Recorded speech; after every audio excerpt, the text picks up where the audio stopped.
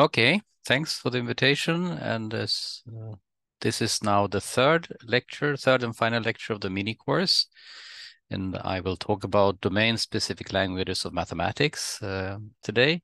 And I will have a few slides about limits of functions and towards derivatives.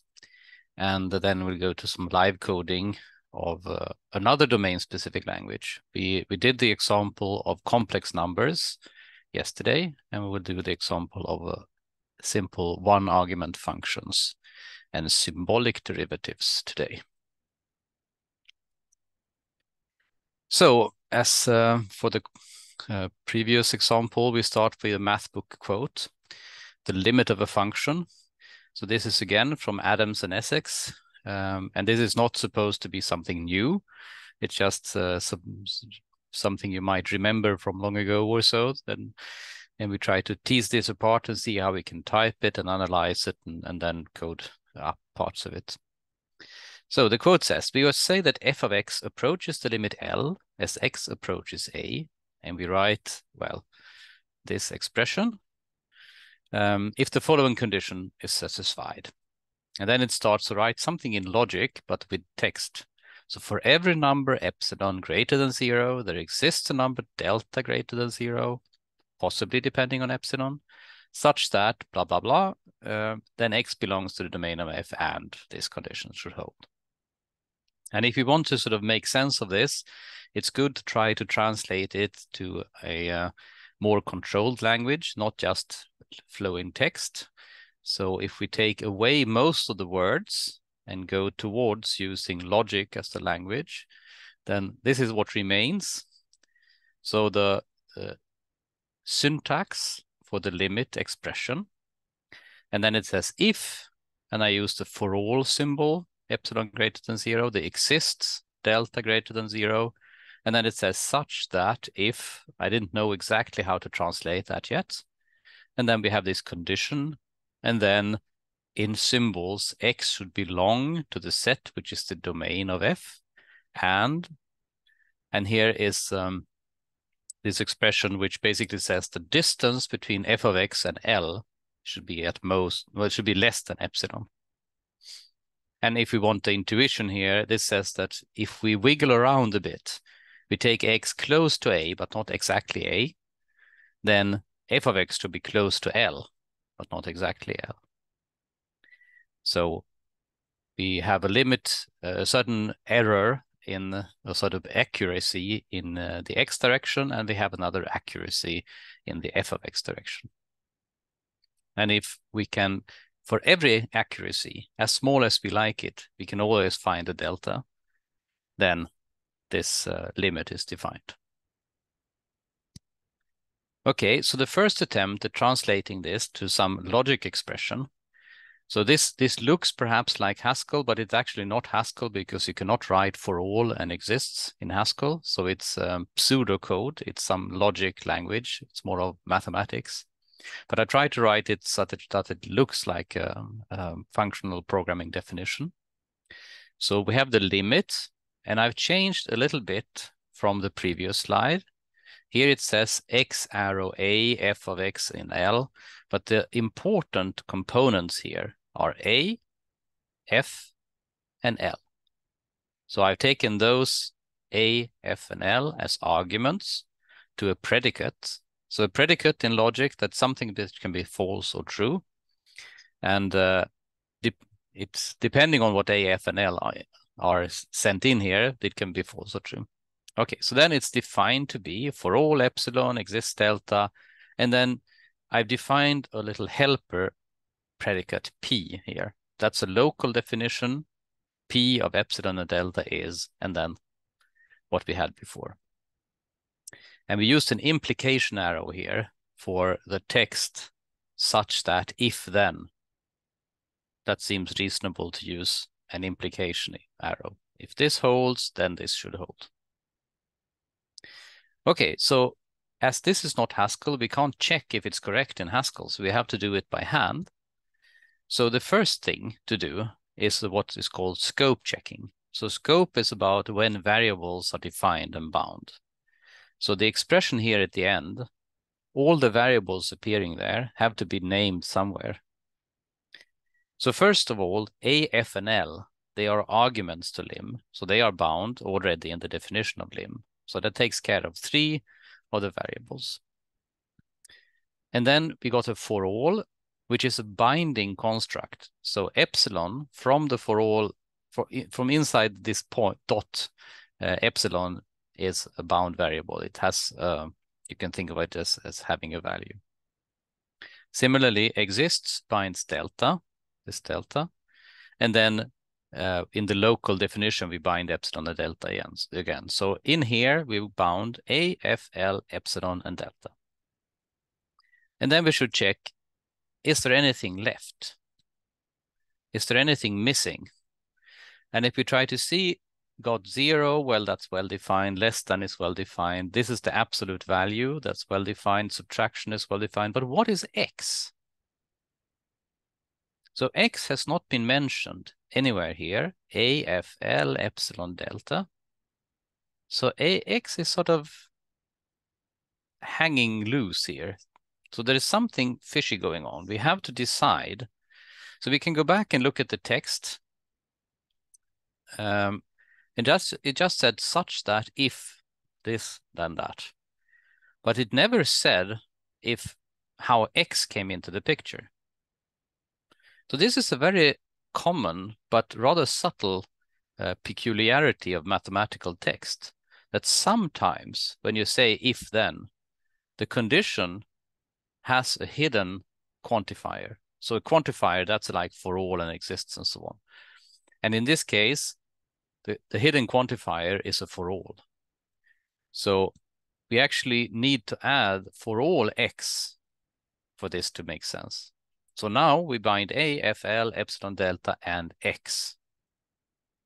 Because otherwise, if we don't bind x, it will not be well-defined, the whole predicate. And then I just made up another name, Q, here for the 3-argument predicate, taking epsilon, delta, and x, which now is well-scoped. So x, a, delta are all defined, and also these f, l, and epsilon are available in the context. Okay, so this is a way of coding up the predicate, and hopefully one might in the computer be able to check for particular AFL if it holds, but it's not necessarily implementable. The lessons learned here is one needs to be careful with scope and binding, in this case of x.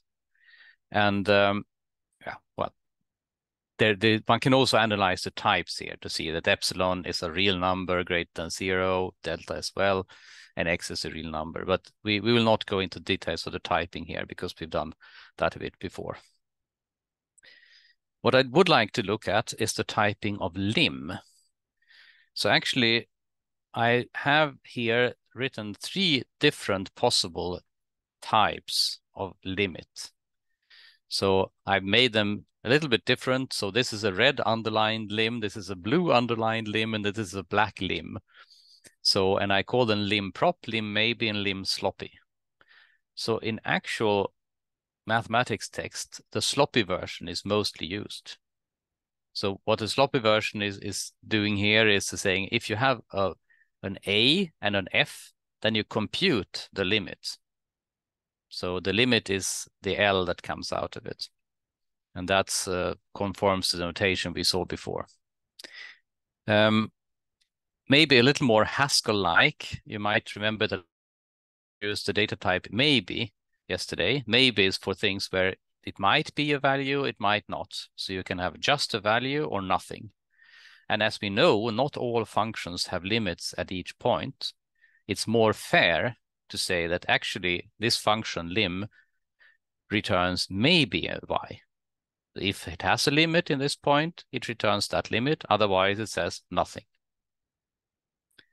And then the third variant is the one we actually showed on the previous slide, which has 3 arguments. So A, F, and L, and then it becomes a proposition, something which is true or false. So here we cannot compute the limit. We can only check. If we have a hunch, well, the limit might be 2, then we can put in 2 as the third argument, and then we will get true or false out. Here we also have the types of the other components. So x is a subset of the real numbers. Y is a subset. A is some value in x that we want to look at the limit for. L is a potential limit of type y, and then the function goes from x to y. So we could write f from real to real if x and y are the full sets of real numbers. But it's a little more easy to see the different properties or different roles the variables play if we see that, this is something that comes as an input to the function. And this is something that is an output of the function. So this must be A, and this must be L. And this must be the limit. Okay, so let's analyze a little further. I will not prove these properties, but it's straightforward from the definition to prove that if we take this proposition version of lim, and we have as a condition that L1 and L2 are both limits of the same function f at the same point A.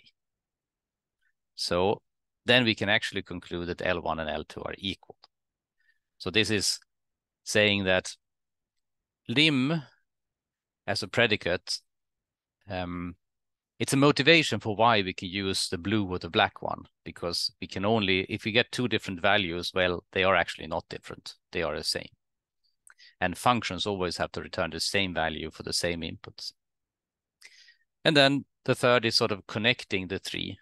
So if L is a limit of f at A, then the blue version would return just L, and the black version, the sloppy version, will return L.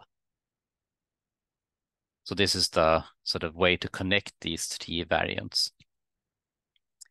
And if we look at the black version and apply it to one argument, so it has already got the x, the A here of type x, then it takes a function to a limit.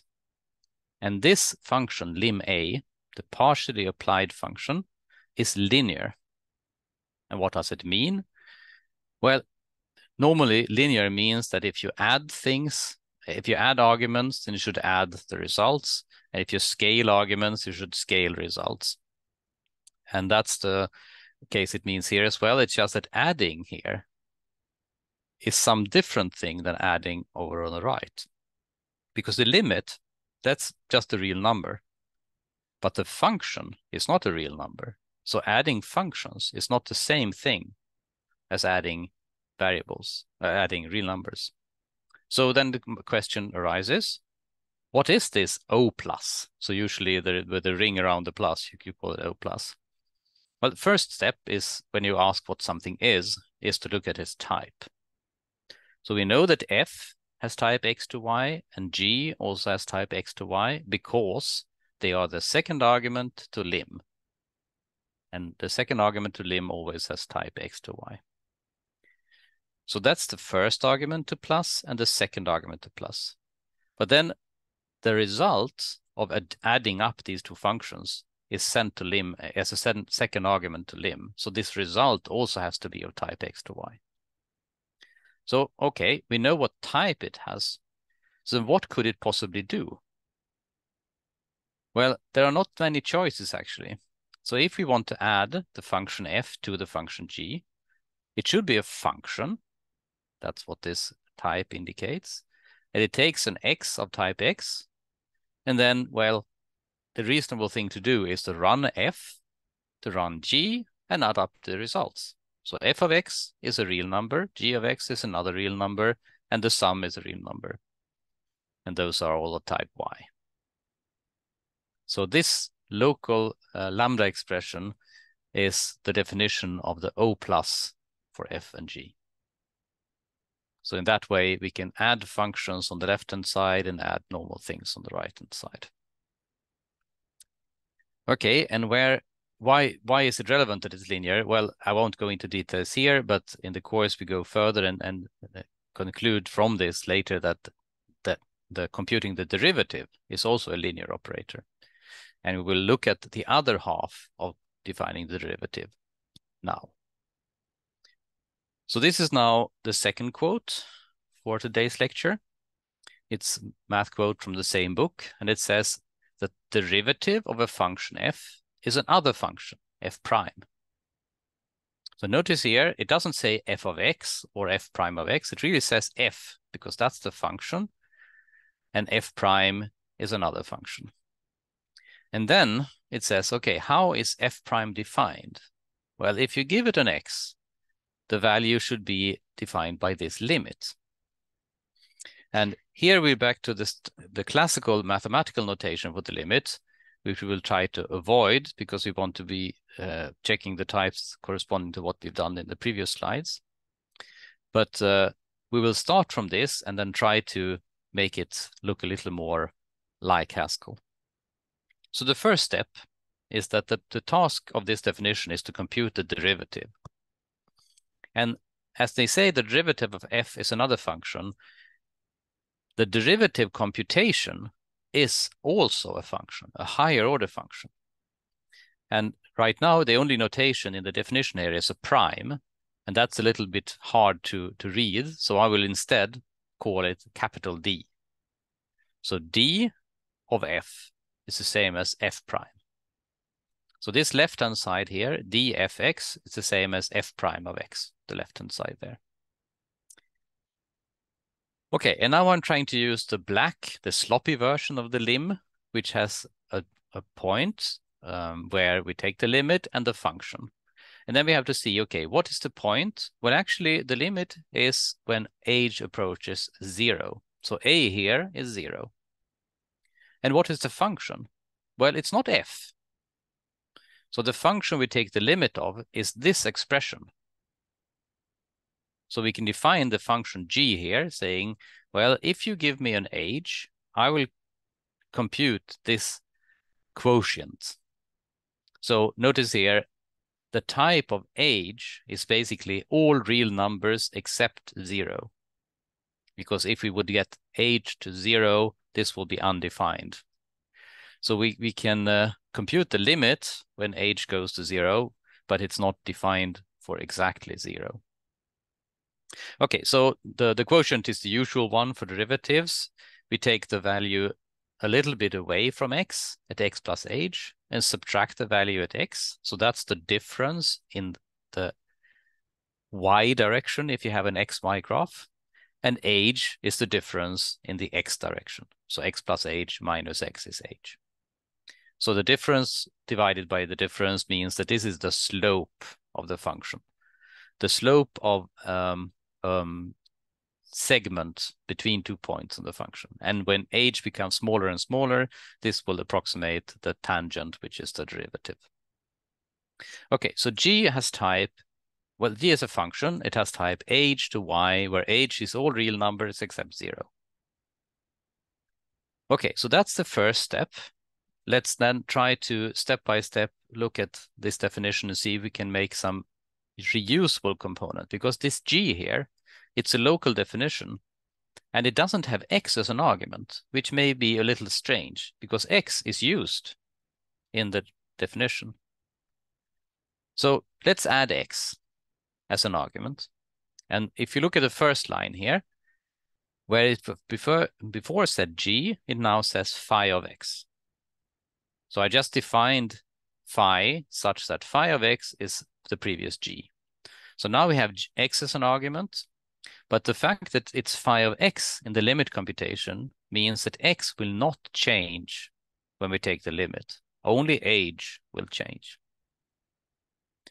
Okay, and if you look at the types to make this work out, it means that phi takes an x and returns a function from age to y, a function we can use in the limit computation. And actually, we can make use of the composition, the function composition operator. This was a dot in Haskell. It's a mathematics, it's usually written as a ring. So this is a function, lim0, phi is a function, and we have an x argument here and an x argument there, and we can get rid of those and just say, well, the derivative function is phi composed lim0. So this is just a simplification to make sure that we can define in the same vein as we had before the function f prime. to the function derivative of f. And this is that function. Okay, we're almost done in extracting a reusable top-level function here, but there is still one argument that phi doesn't see. So we have a local definition of phi, and it uses the f up here, and it's not visible as an argument. So let's change it again. So now we'll invent yet another function name. I call it psi. So phi is equal to psi applied to f. So now we'll have to be careful. We have a 3-argument function psi. Psi of f, x, and age is this quotient. It's the same quotient all the time, but now psi has all of the arguments in place. So now it doesn't have to be a local definition. It's a top-level thing we can analyze separately, and it has nice properties of linearity, for example. So the linearity of derivative, which we'll not go through here, comes from the fact that limit is linear and psi is linear. Anyway, this is a way of illustrating the types here. So when we have a function composition, so we sort of apply one function and then another function. Then if we start at the value x, we apply the first function, and we get a function, h to y, we apply limit at 0, and then we get the limit y. And that the derivative is defined as the composition of these two functions. So d of f is here the annotation, the label on the arrow between x and y, and that means that derivative of f has type x arrow y. Okay, so the capital D here is something we cannot implement in Haskell, but if we want to, we can specify it and we can check some properties. For example, if we have squaring, doubling, and the constant 2 function, then the derivative of squaring, which is the capital D about the square, is actually 2 times, which is double. So that's from what is assumed to be known from other places. And if we take a second derivative of squaring, that's the derivative of square's derivative, the derivative of double, which is the constant 2 function. So these are properties that hold for this function. And the thing is that we cannot implement D of this type in Haskell, or in any programming language, by the way, because it will need to have something more than just a function. It will need to know how the function is defined. So we can approximate it, and I will look at this a little bit in the live coding very soon.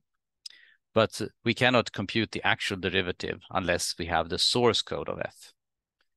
And how do we get the source code of f? Well, instead of analyzing the full Haskell source code, we will implement our own little DSL embedded in Haskell. So our own domain-specific language for simple functions. And then we can implement symbolic derivative. And that's what we will go to in the live coding now. So let's clear here. I'm now in another file than yesterday.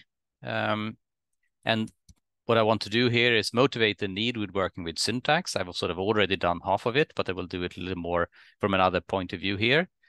Remind you about the DSL definition and define a DSL for functions. And using this, we should be able to define a syntactic derivative function, deriv. So this takes a symbolic function to a symbolic function, and it's similar to the D, which takes a semantic function to a semantic function, where the type semantic function is real to real. So this cannot be implemented, but this can and will be implemented.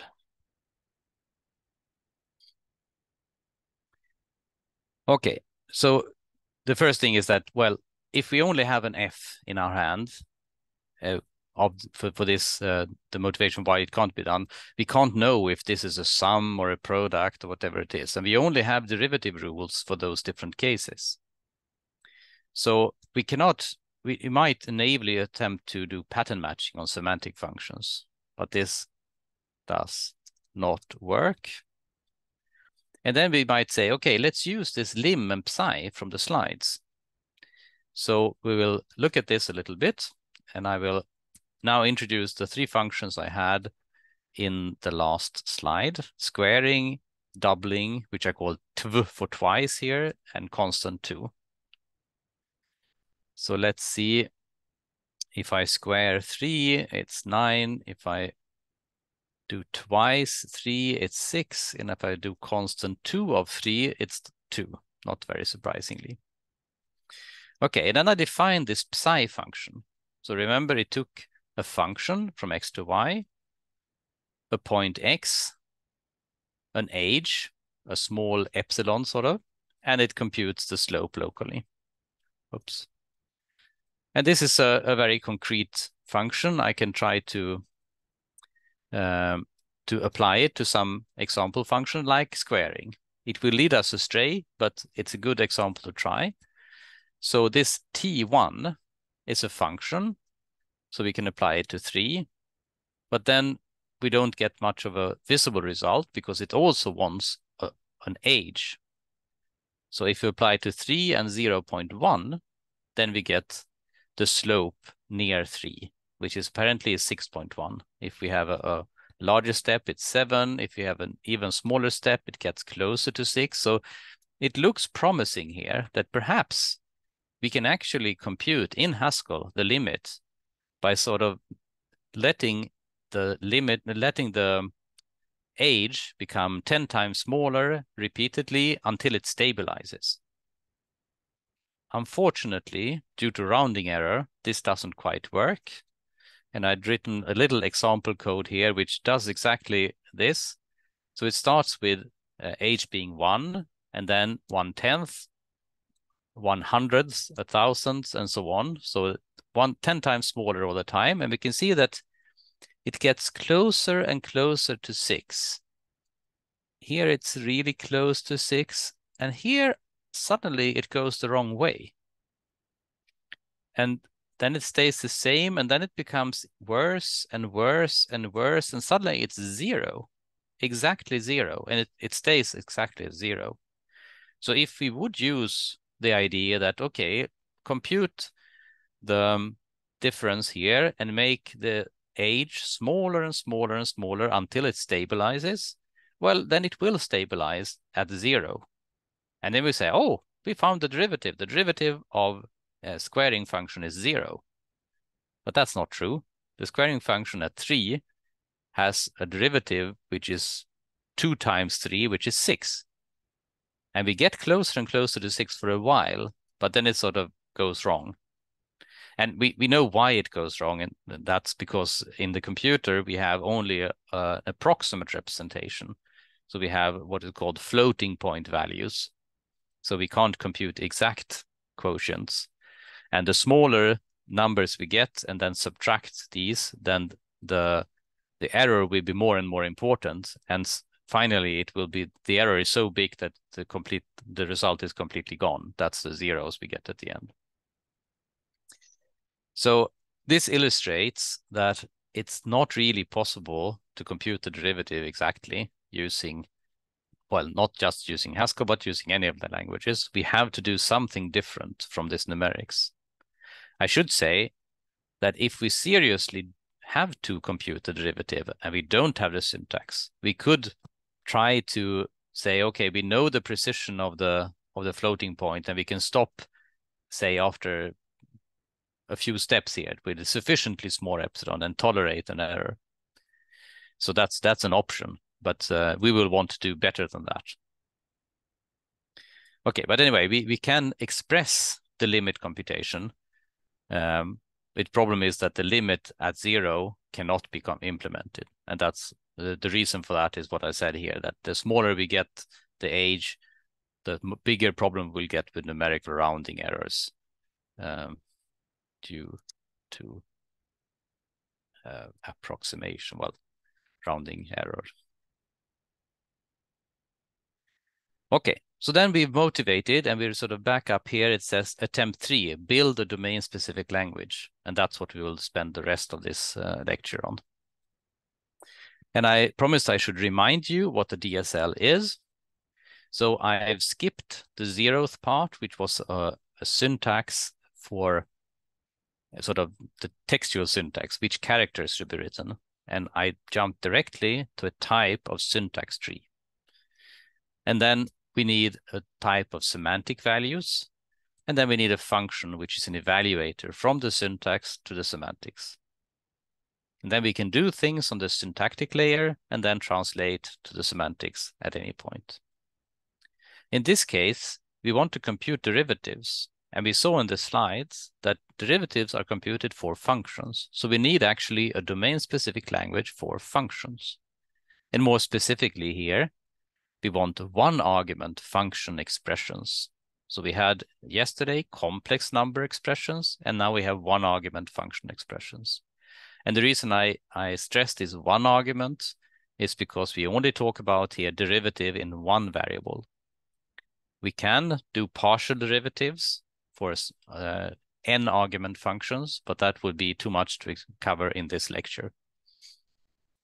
Okay, so I will start filling in things here. And just to be concrete, we could start saying, what's an example of a syntactic function? Well, we could have the function squaring. So if we say that all the functions we're interested in the squaring function, then, well, we've just said, okay, all functions are, there's just one function that's called squaring. And it will not be, I mean, we will extend it later, but we can see if we want to implement this, what should we do to write the evaluator? What's the meaning of squaring? So the evaluator has to have one case for each case here. We will add more cases later. So the squaring function semantically is the squaring function. So here I have a capital S, which is just a constructor name. And here I have the lowercase s, which is the square function that I defined before. And you notice here I got semf equal to real. So the evaluator translates from the syntax to the semantics, and it looks like it does nothing. So let's see now if we can use it. So the evaluator of squaring is, well, okay, it's a semantic function. What can I do with the semantic function? Well, I can apply it, for example, to 3. If I apply it to 3, I get 9. So here we can see that eval of SQ is a function that I can apply things to, but eval can analyze its structure to do this. Okay, now I could simultaneously try to give some example of derivative. So I have down here, which is actually barely visible, so let's scroll up a bit. I've said that I also want to compute a derivative, and now I will compute a syntax tree for the derivative. So then we say, okay, what's the derivative of squaring? Well, now suddenly we should have twice the function twice here, because otherwise we can't implement derivative of squaring. So the derivative of squaring should be the function twice. And now we can say, okay, evaluate the derivative of squaring. And it says, it's a function, apply it to 3, and it says, non-exhaustive patterns. So what's happened here is that we've written the evaluator for squaring, and then we added another constructor twice, but we haven't implemented it. So let's add another case.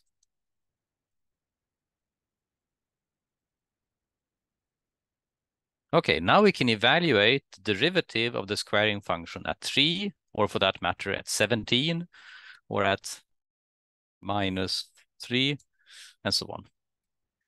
So, of course, this is not a very useful data type for simple functions. I mean, it only has basically 2 functions, squaring and twice. So we can extend it with the next natural step, C2, which is the constant 2 function, but it is a little bit silly. Why just constant 2?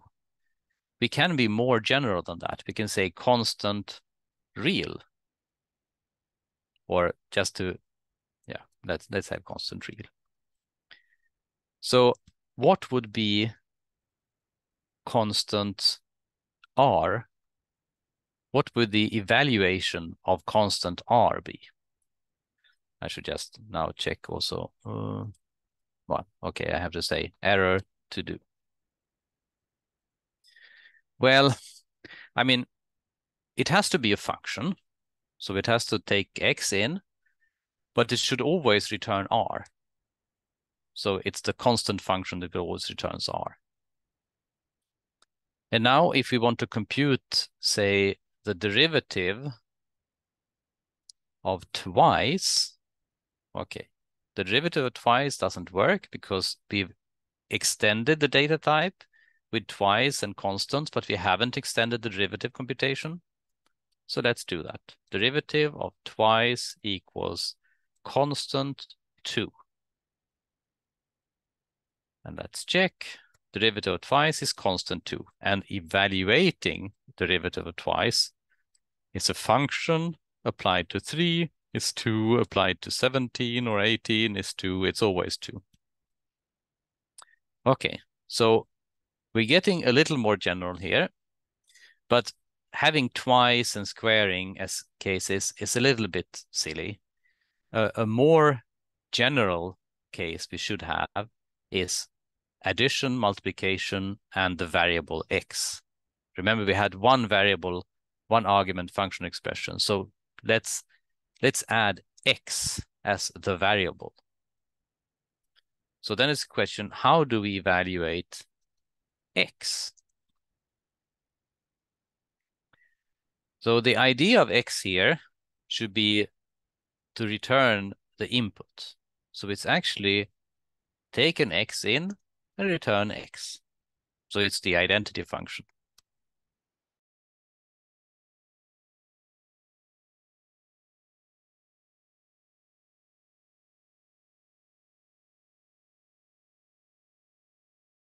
And that's 3. Evaluate x at 17 is 17 and so on. So what can we do for the derivative of x? Well, the derivative of x is the function which is slope 1 everywhere. So it's constantly 1, the derivative. Okay, so this I will actually put at the start of the derivative computation because this is basically the base case, the most important case. I will move it up there as well and start with x here as well. So in fact, constants, x and constants are more important than squaring and twice. So I'll move up constants as well. And we can see here we have defined derivative for x, squaring, and twice, but we haven't defined derivative for constant functions. So constant function returning R, well, it's a flat function. It's always R. So its derivative is always 0. So its derivative is also a constant function returning 0.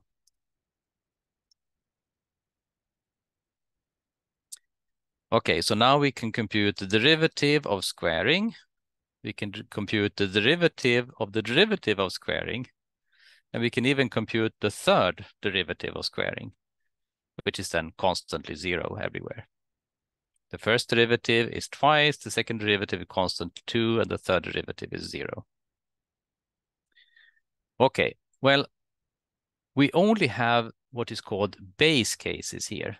We have sort of a list of possible functions, but it will be a very, very long list if you want to extend it with everything we might want. So the only general case is this constant, that because it has a real parameter. So what we would like to do, or we would like to be able to do, is to add functions. So we have 2 functions, we should be able to add them together. And the first question then is, so let's move these down a bit, because I think squaring and twice are a little bit special cases that we can remove later. So evaluation of an addition of an f expression and a g expression. Now is the question, what will be the semantics of this? Well, it's always a good idea to use this idea of wishful thinking. Wishful thinking being recursion, being saying, okay, let's assume we have already evaluated FE and GE. So we have eval of FE and we have eval of GE. So those are two functions. And then we want to add these functions together.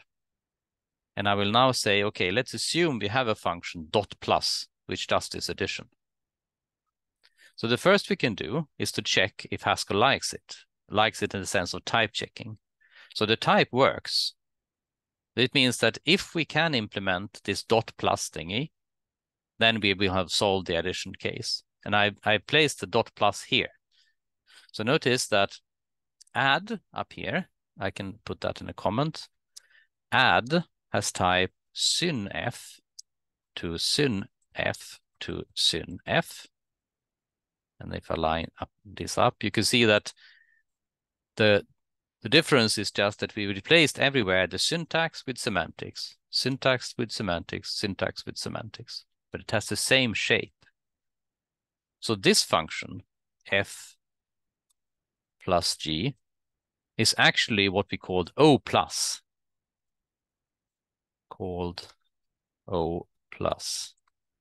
in the slides.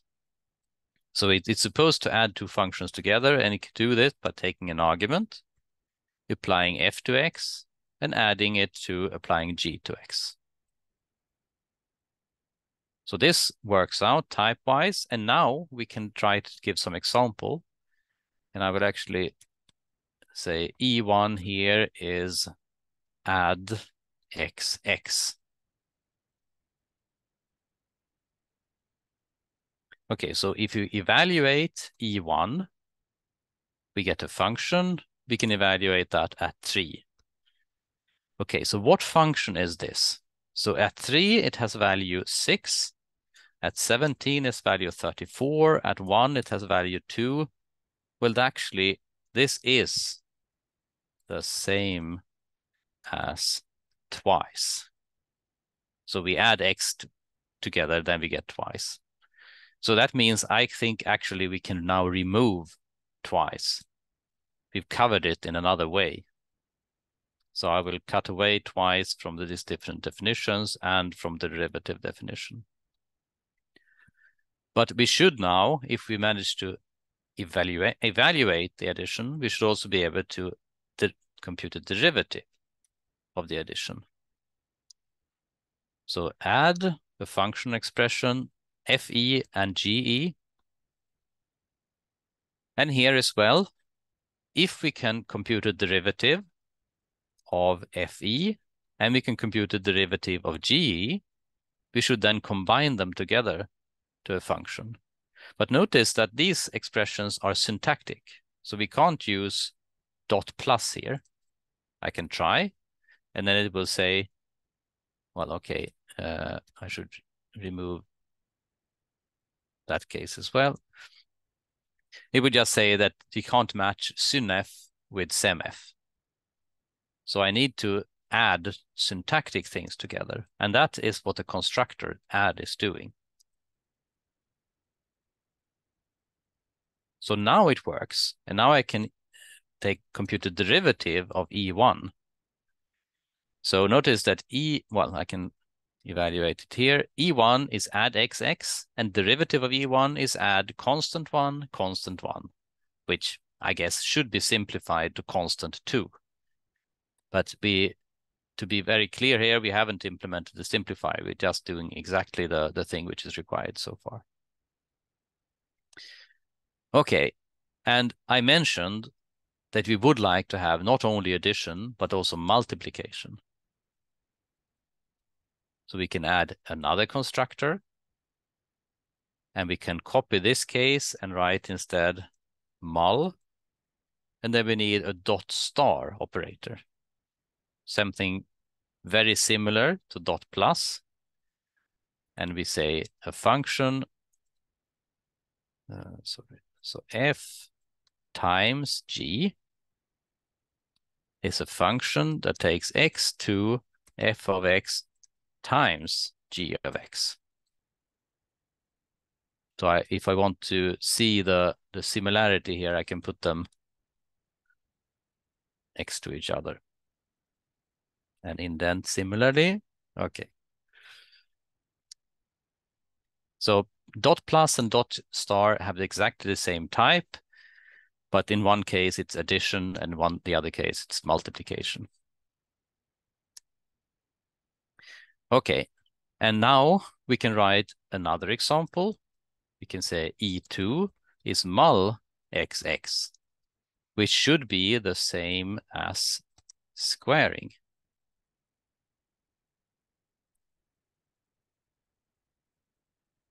Whoops. Okay, let's load this, look at E2, and then say evaluate E2, which is a function at 3, it's 9. It's x times x, where x means, in this case, 3. And I mean, 17 is 289 and so on. Okay, and now we also need to implement the derivative for multiplication. And actually, well, I should say, as this is the same, I should say this is the same as squaring, then I will also remove the squaring constructor because it's a bit silly to have a squaring constructor when we already know how to express it more generally. So then we need the derivative of the multiplication of FE and GE. And then first, let's write it roughly here. So if we had a function, if we wanted to compute the derivative of F dot times G, so dot times because that's the operator here for multiplying functions. So we know from calculus that this should be the derivative of F times G plus F times derivative of G. And now if I should be specific, I should have dot times and dot plus and dot times there. So this is derivative of the first and then not derivative of the second, but the first and then derivative of the second. That's the usual derivative rule. And now we have to sort of translate this to what we should do on the syntactic side. So D, if this, we keep this line and then we said D should be deriv. So everywhere it says D, it should say instead deriv. So D there is also deriv. And let's indent a little bit to see if we can keep the symmetry here. So the addition here is actually the constructor add. So instead of dot plus, we use add. And the multiplication must use mul.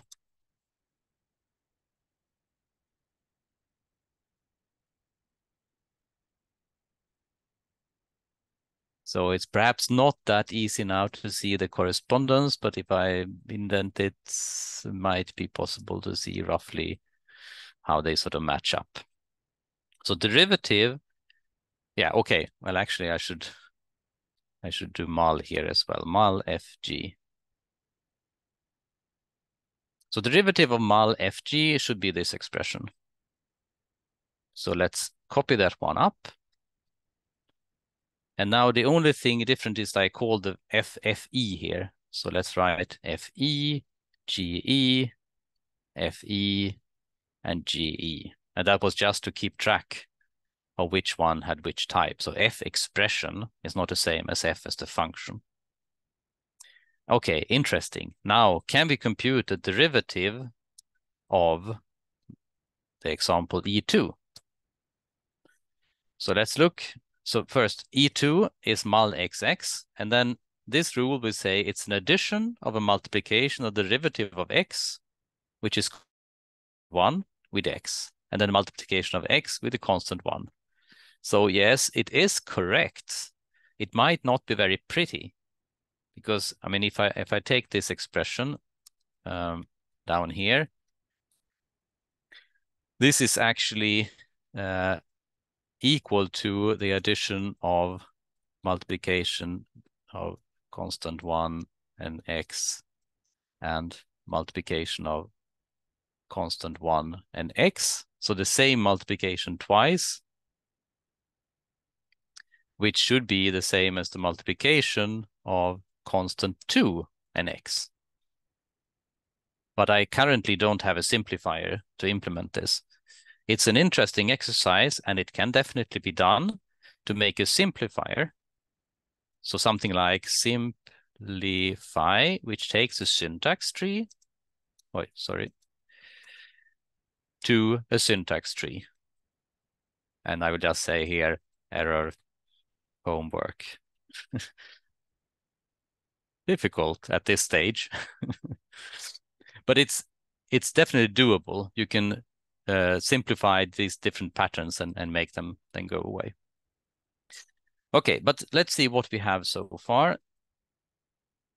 So we have implemented up here a data type which has x, constants, addition, and multiplication. So we can write rather complicated expressions. Perhaps I should give E3 and E4 as other examples as well. So let's say now we add the multiplication of E1 and E2 with, well, x or whatever, and then we say we multiply E3 by E3. Right. So E4 here is now a rather big expression. It's not a very useful expression perhaps, but it's something. We can evaluate it at 3, say, or 2, or 1, or 0, so on. I mean, it's a polynomial, actually. And we can also compute the derivative of E4. It's not a very readable expression. This is where you really would like the simplifier to kick in. But it is sort of, it takes almost no time. You can add the simplifier later, and it shows what kind of things you can do when you got a domain-specific language as a syntax, an evaluator, and the semantics. And then suddenly you can start doing symbolic computations, such as computing derivatives. Okay, so to sum up, the mini-course conclusions is that we have talked about domain-specific languages, DSLs of math. We did a short introduction to functional programming in Haskell, very short introduction, just an hour.